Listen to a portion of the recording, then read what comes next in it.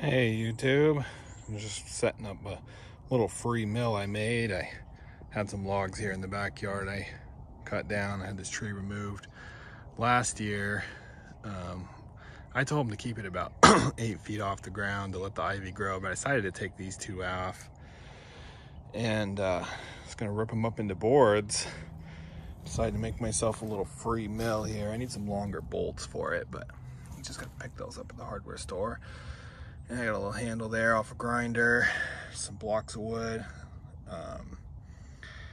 And yeah, that's gonna cut me about a 2-inch, about 2 1/8, 2 1/16 slab.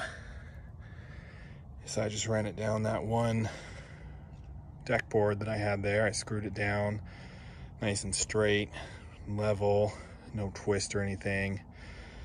And yeah, just ran it down there the first time.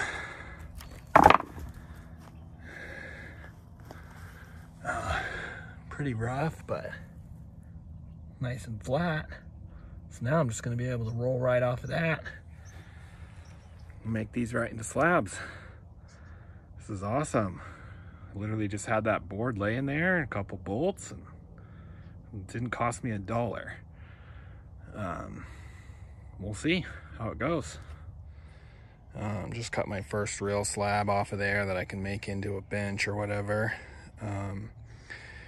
It's pretty slow going with a regular chain. Quite a bit of pushing and pulling and prying and whatnot. And look at all that sawdust. I can see why people use a ripping chain for this, because it just doesn't cut the same when it's going long ways down the grain. Let's see what we got here.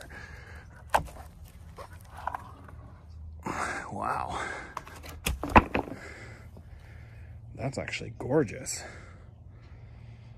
Oh, that looks amazing. Let's see flatness here. Wow. I've never done this before, ever. Literally just watched a video on YouTube last night. Made me a mill last night. It took me about 20 minutes, maybe less, 15. And that's coming out fantastic. When I cut this next slab, that's gonna make a beautiful bench. Rot right there, but luckily I'm probably gonna use the middle of this anyway. I need to end up with a ripping chain at some point. But yeah, my next few slabs off of there are gonna look fantastic. And then this log here, it's even bigger.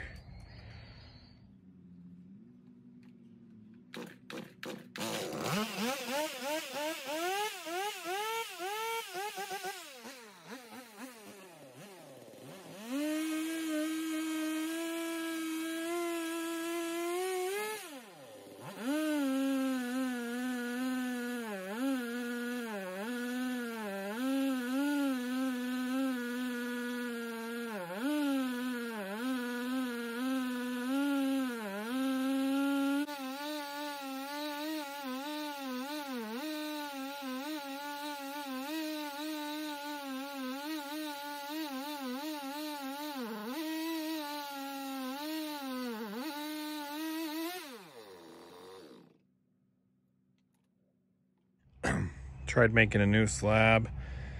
Yeah, getting more and more into that really hard wood there in the center. Probably should sharpen my saw again after a couple slices, but so yeah, that slab was very slow going. We'll see. Wow. Okay. Pretty bumpy because I was prying that saw all around to get it to go, but that looks really, really nice. And that rot doesn't really look bad, and it doesn't go far up in there. Looks like I was getting right almost down the center there for a bit. Looks pretty dang good for a free mill.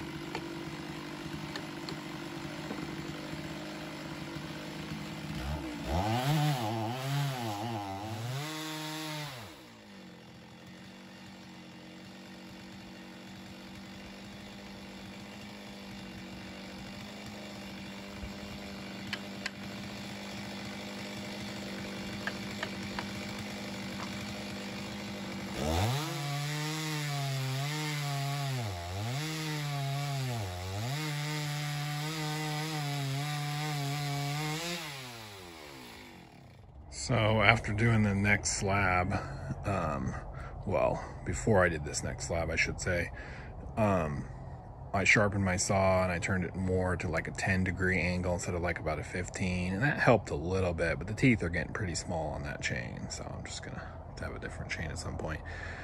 But it went a little better, and this is probably the hardest cut, right straight down the center, I assume. Parts of it went well, parts of it was pretty stiff, especially here at the end.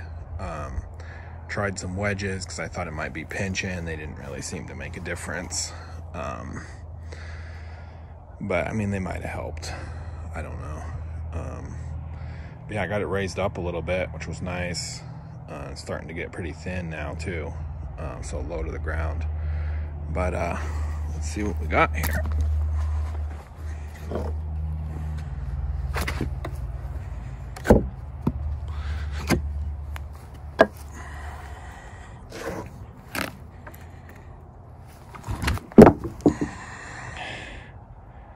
Yeah,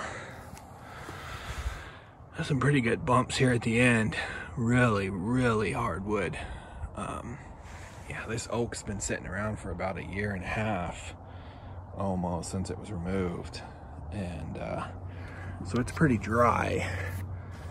I mean, you can see that grain. That looks like, yeah, it looks like exactly the center of the old tree, the old little sapling right there.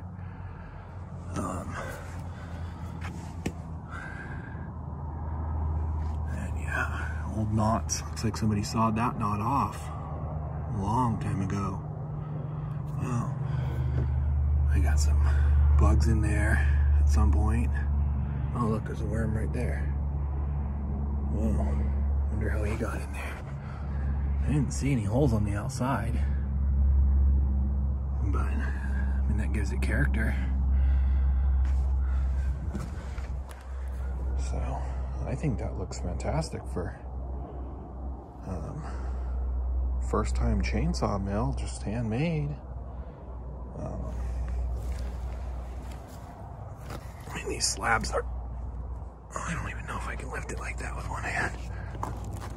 These slabs are incredibly heavy, but I'm starting to get a little tiny bit of a curve now that I've done so many.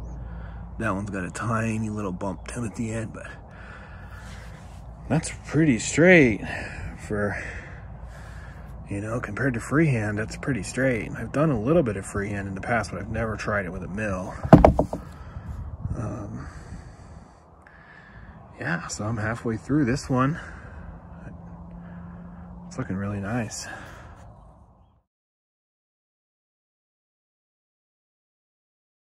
So I got a couple of the slabs sitting up here on my sawhorses, nice and cleaned off. They're looking pretty good. That rot's actually pretty bad. It's pretty soft right there. I'm gonna have to cut some of this off, probably somewhere in this area right here, I think. And yeah, they're pretty bumpy, but they're gonna smooth down, and then they're, you know, smoothed out, clear coated. They're gonna look great.